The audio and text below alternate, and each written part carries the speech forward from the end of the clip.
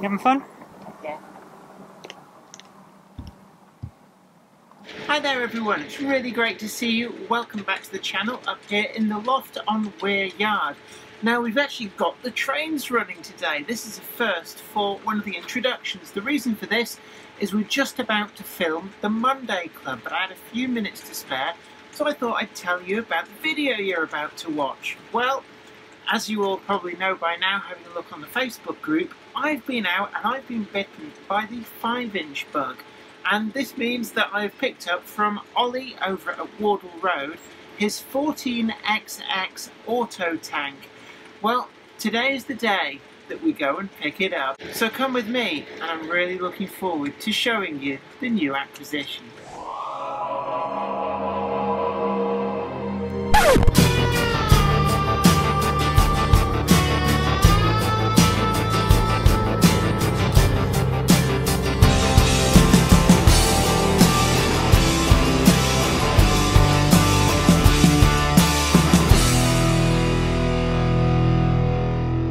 Dropped hints before, but I bought a real steam locomotive, albeit a little bit smaller than a conventional one. You used your shrink ray on it. Yeah, but it runs on 5-inch gauge track. That means that the track distance between the rail heads is 5 inches. But it's live steam, and it runs on coal, it has a fire in it, boils water, and that's the plan. We're going to pick it up today. Now, we've been to this railway before. It's at a super secret location about 3 hours from our house, but that's where we're meeting Ollie, aka Wardle Road, who I've actually bought this from. So really looking forward to seeing it in the flesh, maybe getting it running, and then bringing it home. So we've arrived. You may recognise this railway from a previous video. And I've just been admiring Ollie, aka Wardle Road's Bresley 01.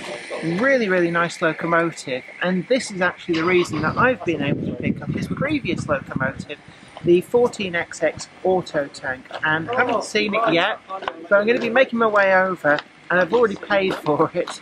So this is the fun bit. No more money has to change hands. I just pick up a train and go. Well, actually, let's play with it first. This looks really nice. Yeah, you've got a fully detailed 14XX this. Yeah. It is nice. It's built by Kingscale. Silver Crest. Silver Crest. This is a Silver Crest one, yeah. They're right. Pretty much the same thing, but just different companies. They're distributing them. It's a good little runner. It's not as strong as the old one. Yeah, I know. I was sent a video of you pulling a wheelie. Yeah. It is nicely done. I mean, I look at that. It's been finished to a really good standard. Yeah. And in some respects, it's the ideal size if you don't want to have like a van. The whole wagon's 3D printed. Really? Yeah. So all of it? All of it except the axle. That's come out incredibly well. You wouldn't know, would you? No. I was looking at it. Even the axle boxes are 3D printed. The spring leaves are 3D printed. The wheels are 3D printed. Yeah, it's just the axles across and the coupling hooks above everything. Wow. So you just get the CAD files? There's a friend who was doing them, but he stopped doing them at the moment. But hopefully back in business soon. I like your little shunting wagon as well. Yeah. That's quite nice. Yeah, no, it's done a brilliant job with the 20 ton as well. That is really nice. Very sturdy little. It's not a riding thing. No, it's not. No, you have to reinforce those things, don't you?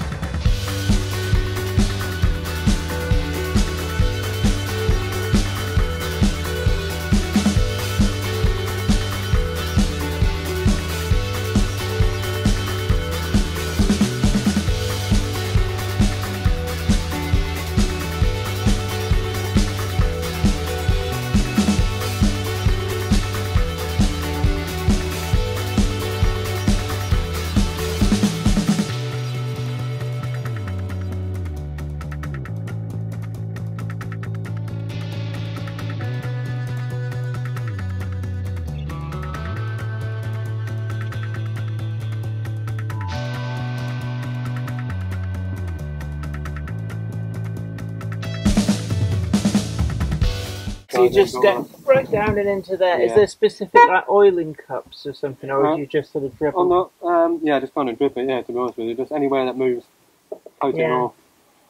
There's no actual oil reservoir. I don't believe so. And I take it this feeds the bulk of the motion inside underneath. Yeah, the lubrication. Yeah. But don't pour water in that one because it'll just come straight back out. All over the floor, as I learned. You learnt the hard way. Brilliant. I mean, how much do you reckon it weighs? I don't know. It's not too bad.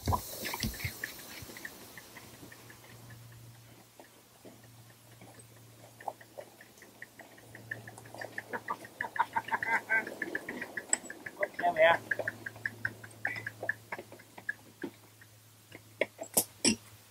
Running out of puff.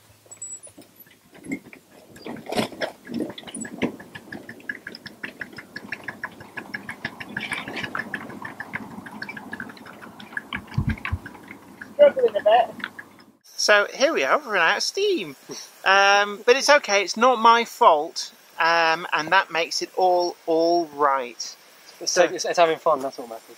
Yeah, it's the taking part that matters. So Ollie is just sorting us out here. It's going to be a couple minutes, I think. And then So we're currently blocking the main line. We do have a green light. The boiler on my dad's garret's about twice as long, but 4 times as big on the diameter. Yeah. I imagine the lumps of coal you put in that as well are slightly bigger than... Oh yeah, we put in actual, look like potatoes. Yeah. Which makes things a lot easier because, in all honesty, if you can put a big lump on, it burns a much more sustained burn. Yeah. The smaller the scale, because you shovel this on, and 1 minute nothing's happening, the next minute is a roaring fire, and then it's gone.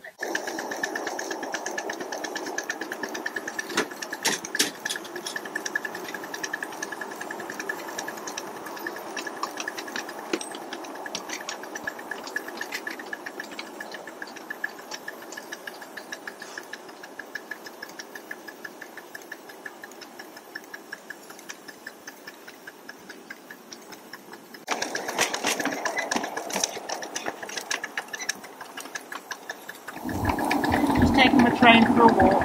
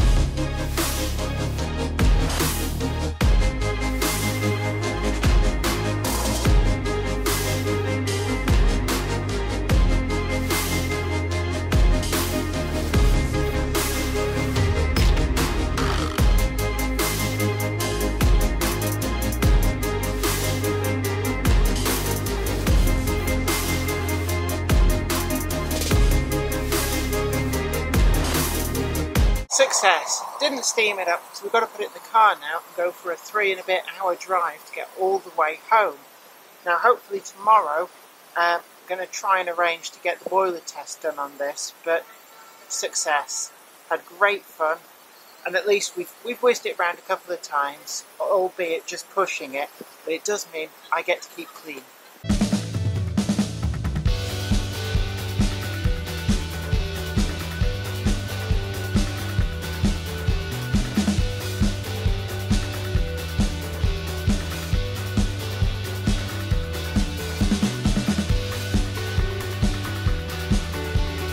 Well, I hope you really enjoyed this video, and don't forget to tickle that like button and share the stream too. Sharing is caring.